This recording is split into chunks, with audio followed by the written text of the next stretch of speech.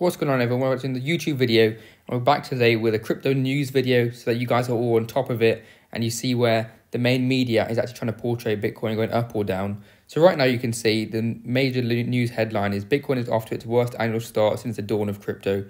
This is obviously since Christmas. Everyone was predicting the Santa pump to happen, but obviously we literally yesterday dipped below 40k.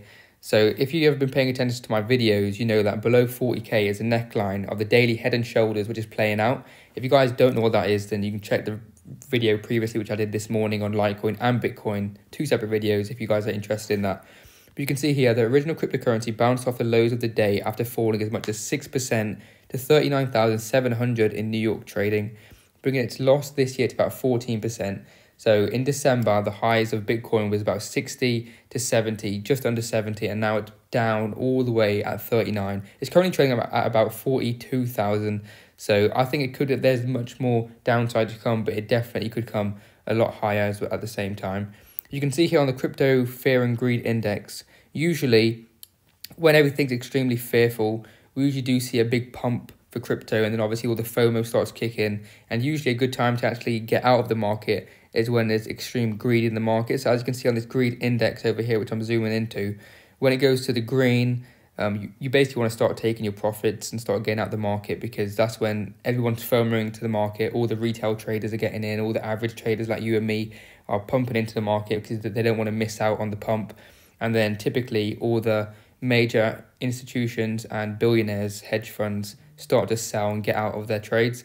So typically now that we are in extreme fear, we haven't seen these. Does it show us it should show us the fear and greed. So typically the last time we actually saw this, anything this low was, let me go to 1 year's time. You can see that we were here below in just to the start of summer when we had that massive dip, and then we pumped all the way to obviously a very high greed scale of 72. So you can see that typically in these regions that we're currently in, we usually do see a pump afterwards. If we go to the max, you'll see it even more. Usually whenever in these points, you see a decent pump upwards.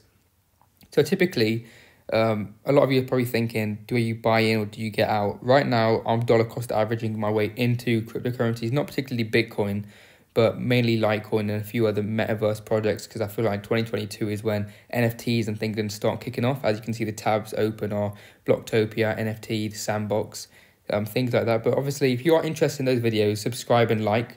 But on to the next one is here. So looking ugly, crypto market crash intensifies after $300 billion sell-off. How low can Bitcoin prices go? So obviously, all the main media is actually portraying Bitcoin to crash. So when we're at 64, 67k, I was the only one saying that Bitcoin's going to start coming down, whereas the media was saying we're going to go to 100k this year before Christmas.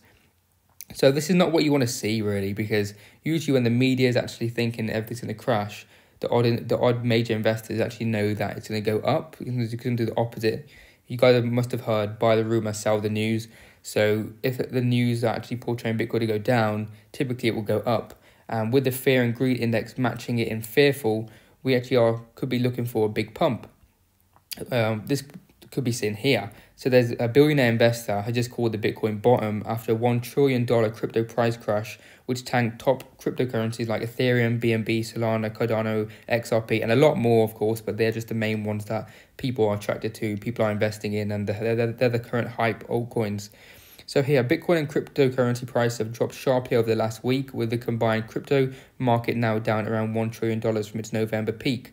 The Bitcoin price has fallen around 10% since the beginning of 2022, crashing towards $40,000 from highs of almost $70,000 late last year. So that's about November, December time.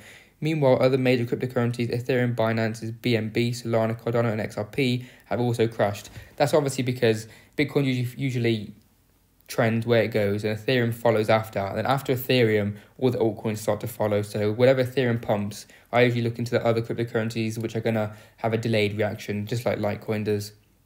But that's it for today. I do actually think that Bitcoin will probably start trending upwards very slightly and then have a bigger pullback to try and liquidate all the long positions out of the market.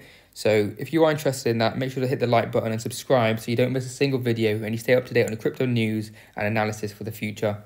Thanks for watching, and I'll see you in the next one.